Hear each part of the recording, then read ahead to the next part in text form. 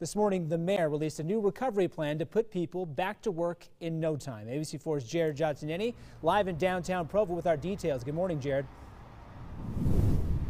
Brian, good morning. Utah County North Provo was under a stay-at-home order, but under the governor's directive, some businesses here were forced to temporarily close. Now businesses here in downtown Provo hopefully returning to some normalcy after the mayor unveiled a plan which she calls proceeds with caution.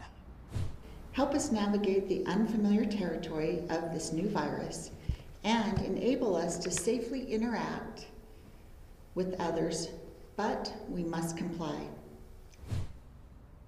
The mayor is taking her lead from the governor. Last week, the governor moved the state from red high risk to orange moderate risk, indicating the stabilization phase of this pandemic. Under his plan, shops have already begun softly reopening, but it's up to individual city leaders to come up with a regional specific plan. And that's exactly what Provo did this morning. Businesses can now reopen with strict guidelines. Employees must wear face masks, maintain social distancing, and frequently sanitizing workstations. While dining, no groups of 6 or more and no social gatherings of 20 or more.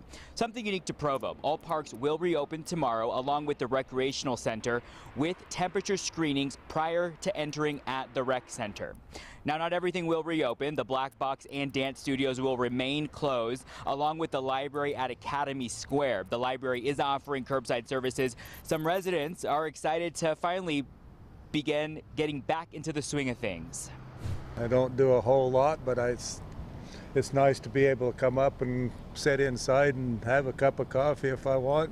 And it was a gorgeous day out here in downtown Provo. Here's a live look. The mayor is rolling out this pledge program. It's voluntary to boost morale. Folks can display these signs in their homes, their cars, their businesses to kind of display a community sense of being safe here during all this uncertainty. But then again, there's a lot of information, a lot of uncharted territory. You can read the mayor's complete plan on our website, abc4.com.